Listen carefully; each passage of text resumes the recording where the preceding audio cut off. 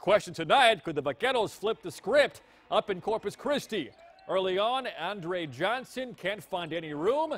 Over to Gage Loy for a three, but that rims out. And Nick Dixon there for the putback.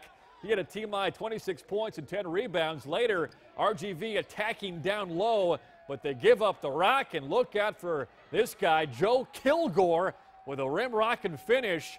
Vaqueros trying to rally back. Lou Stallworth inside for the short floater, but no luck tonight for the Vaqueros. The Islanders take two from UT-RGV this season. Tonight's final, 84-68. The Vaqueros dropped to 2-6 on the season.